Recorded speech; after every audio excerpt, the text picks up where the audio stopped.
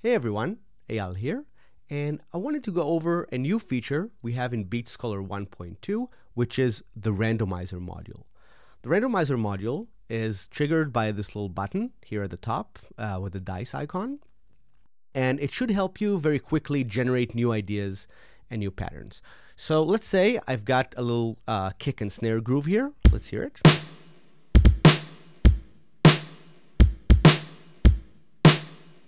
Very simple.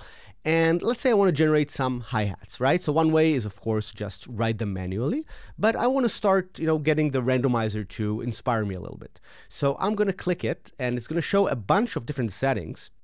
But before I'm going to go into the settings, I'm going to pick one of the presets, because we have randomizer presets. So for example, I'm going to pick basic randomizers, basic hi-hat, and I'm just going to click the lane here. Right, so generate some random hi-hats. I can click it again to get some different results. And I can also just randomize the parts of the beat that I like. So I'm just gonna drag, my mouse across the screen, or just click, the different pizzas that I'm interested in. So that was just the basic hi-hat. But let's pick some more interesting presets. So under hi-hats, we have this thing called changing speeds. Let's try that out.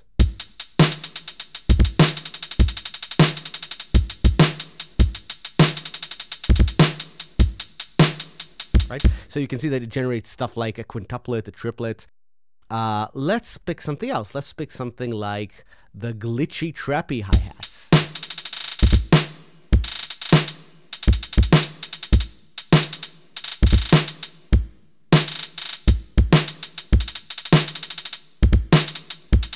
So you can generate all kinds of ideas with this. And let's see what all the different settings do. So first of all, we have the drum selection. As you know, in Beat Scholar, each lane can have multiple drums in it. So in this case, it's just a closed hi-hat, but it could be any selection of drums involved in this pattern.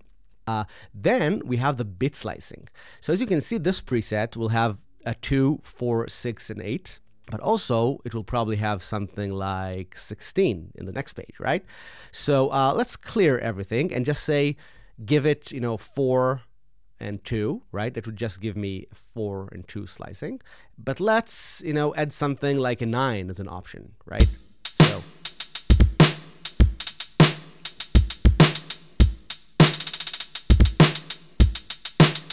cool. And here, on this next little box, we have something called step triggering. So that means that's actually the chance that a note would occur. And it's got two important settings. One is trigger chance, which is how likely is the note to happen. And the other is spacing. We'll talk about that in a second. So let's say I'm going to have a low trigger chance. You're going to see that notes are going to be pretty spaced out.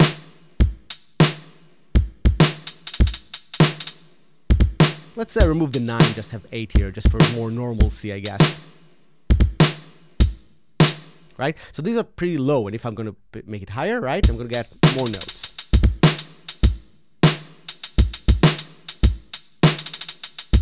Great.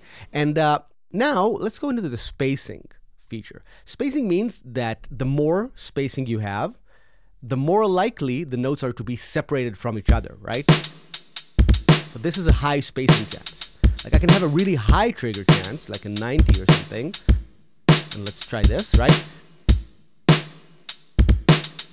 So do you see that the notes happen, but they always have some distance from each other because spacing kind of pushes for that. If I'm going to ask for low spacing and a low trigger chance, right, something like that, then we will see stuff like 3 16th notes one after another or something. Like we'll see more chance for continuous phrases than very spaced out stuff. And this becomes cool when you add something like beat slicing of, 26 or 33 in the mix.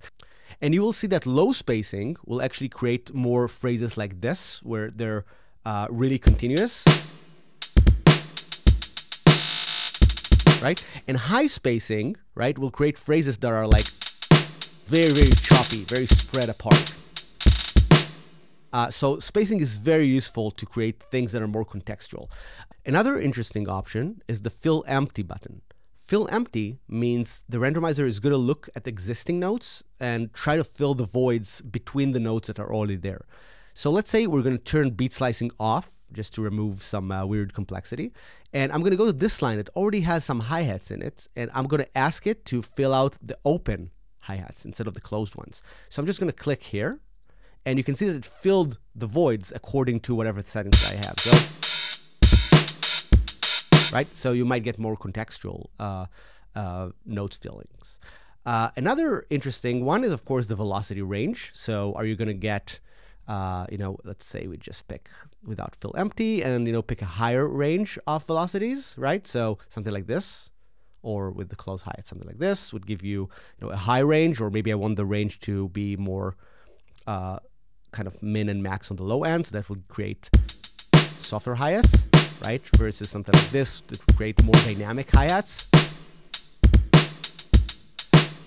So you can select that. So the next part to talk about is the drum selection in the bottom left.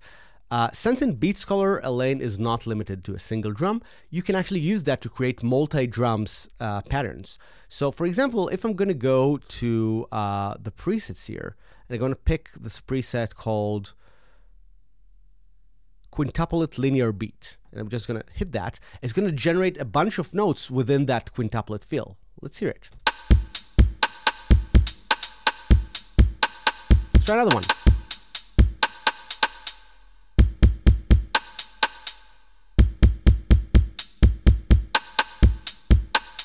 Right, so you can use all these different modules in combination with the drum selection to create really unique multi-part ones. So for example, let's clear this by shift and clicking, and let's do something like pick a bit slicing of 4 and 8 maybe once in a while, and high trigger chance with not so much spacing, and let's pick something like a kick, snare, and hi-hat, right? So. And let's generate a few bars so that we'll get some more interesting music, right? Maybe we don't like this one, so let's regenerate it, right? Right, so this is very useful in creating linear stuff. Let's add some velocity to this so that there's a larger range of velocities.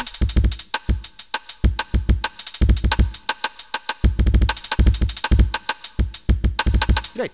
And once we like our settings, right, with the right trigger chance, the right velocity range, we can also just save our own presets. So just we save a randomizer preset like, I don't know, linear 16th note groove, right? And then we can just later reselect it whenever we want to use it. There's also a shortcut to the randomizer by clicking the slash or the slash one right by the shift on my keyboard. It will momentarily switch to the randomizer. So, you might be writing, your kicks and snare, whatever, that you're like, okay, let me just randomize this as a little brush. So it should be a very fluid tool that you might want to use in your composition flow. Hope you enjoy it. Version 1.2, as I said, is free for all BeatScholar users. So try it and have fun.